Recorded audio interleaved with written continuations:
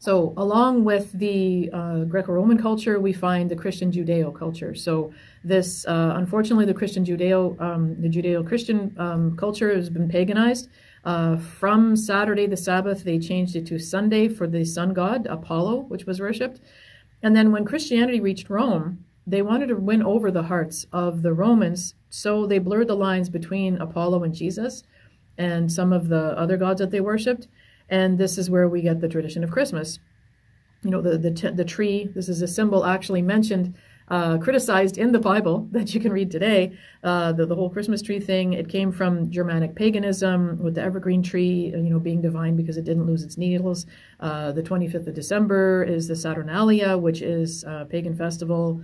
And like a phobia that we still have till now in Western cultures against the number 13.